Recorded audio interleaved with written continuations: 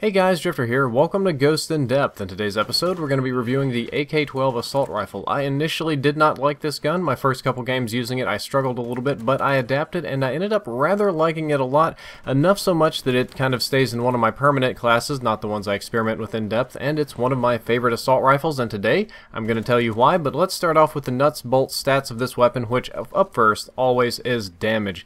This is a very high damage assault rifle. It'll deal 49 damage per shot in close quarters combat, meaning 2 shots will deal 98 damage and almost kill the person, but not quite. It'll take 3 to 4 shots to kill. At long ranges, it drops down to 25, so that's why it takes 4 shots to kill. But this is very, very high, especially in close quarters combat. If the guy's been nicked once, if he's missing a little bit of health, if you flashbang him twice, if he fell 2 feet, you're going to kill him in 2 shots very, very quickly. And the 25 damage at long ranges is also very good. That means it's never going to take less than 4 shots to kill.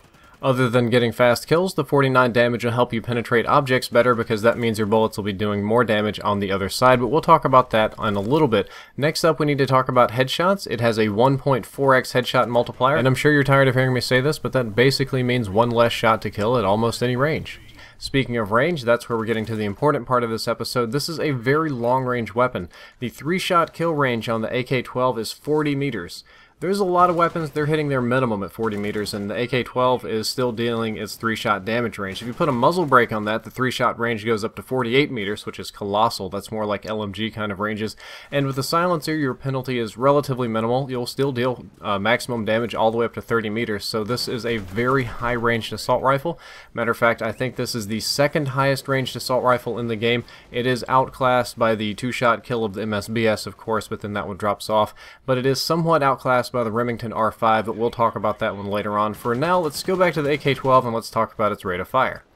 In order to balance out the high damage, the developers thought it would be a good idea to give this weapon a lower than average rate of fire. It shoots at 689 RPM, which is a little bit on the slow side. It's not terribly slow, it's not crazy slow, but it is a little bit slower than what you would probably want from an assault rifle, but that, again, that has to be fair to balance out the damage.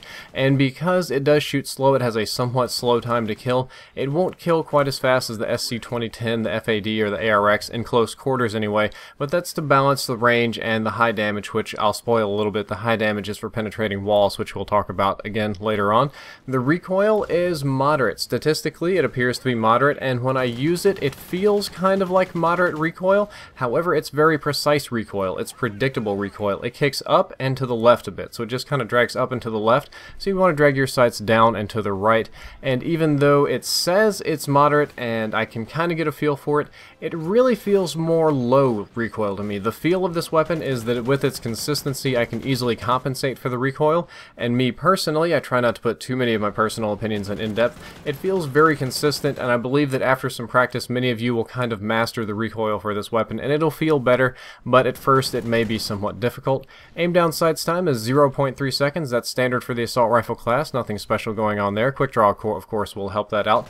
Reload times are definitely on the slow side of things, with an empty reload taking 3.6 seconds, a full reload, meaning if you have a round still in the chamber, 3.3, and even your reload cancel time is 2.03 seconds, which is a little bit longer than most reload cancel times. That makes this weapon more difficult to reload cancel because I'm used to reloading canceling in about a second, maybe a second and a half, so I'll try to do my sprint reload cancel early and kind of goof this up. You're going to need to take some time to master the reload cancel on this one, but as always, I would recommend that you do it. Magazine size, standard for assault rifles, 30 rounds in the magazine. You put extended mags on, it goes up to 45. For some reason, I actually did like extended mags on this weapon. It was not at all a bad choice. I kind of threw my bullets away like candy is probably why. So doing that and giving yourself extra ammo capacity is definitely a good idea. The iron sights are excellent. Really, honestly, I like the iron sights for once. This is the part of the episode where most people would like to lay into me for not liking the iron sights, but on the AK-12, I feel that the iron sights are very good. They're not obstructive, they're clear, I can track targets easily, they don't shake very much, and I have the bar in the middle that allows me to do very, very precise shooting at long ranges. Because the iron sights are so good, I'm going to say that optics aren't going to be needed. Red dot sights are nice, of course, and the thermal sight's fun to play with. Tracker sight's a little bit less fun, it's a little bit difficult to use, but you really won't be needing any of these sights for your AK-12. The AK-12 is best used with iron sights, and you use your other attachment slots on more useful things like a foregrip or FMJ or extended mags or a silencer or just something like that, because, you know, the benefit of a red dot on this gun is minimal.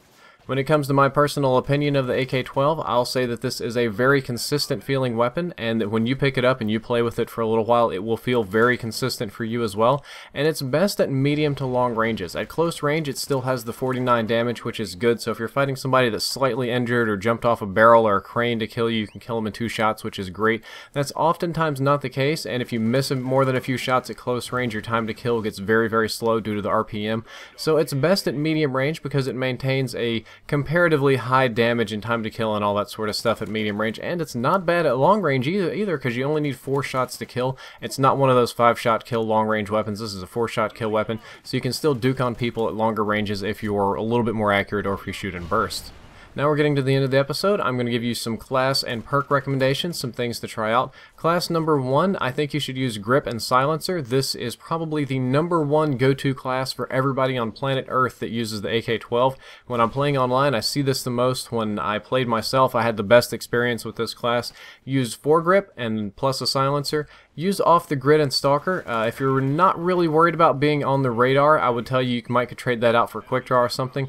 But Stalker is absolutely going to be necessary with this class because you have iron sights. You're probably going to be thinking SMGs. You're going to want to sidestep a little bit. That helps a lot. Off the Grid also very good, but maybe could be traded out.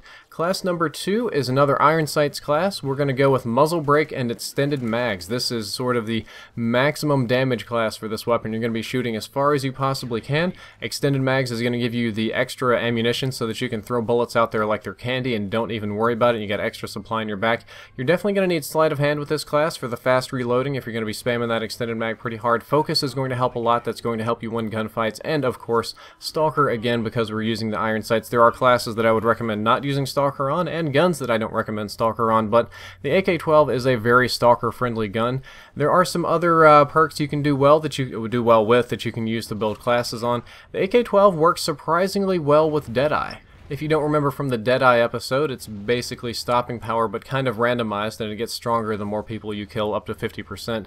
And the AK-12 is in a couple of ranges with that 49 damage per shot. In close quarters combat, that could maybe go up a little bit and you could get a 2-shot kill. At long ranges it drops off to 25, and with an increase in damage that can make it a 3-shot kill, or it could even increase your 2-shot kill range. So while most of the assault rifles don't benefit much from Deadeye, I believe the AK-12 does. It does not get an optimal benefit. Mind you, the smaller submachine guns get the best, but when I played with Deadeye, I had a generally good experience, and Deadeye is one that I would recommend or say that you could use, especially if you're going for the specialist Moab streaks. It's also not a bad choice for armor-piercing ammo, tying all the way back into the beginning. 49 damage per shot. Whenever you shoot through a wall, there is a damage reduction, so on the other side of the wall it might come out at like 30 damage or 35 or something like that. However, if you put the armor-piercing ammo on there, it's basically FMJ from Call of Duty's past, and you can punch through the wall easier, and you'll maintain that very high damage on the other side of the wall, so it's very good for wall-banging people. Also good for chewing through flak jackets, which are kind of annoying. Or, my bad, ballistic vests, that's what it is.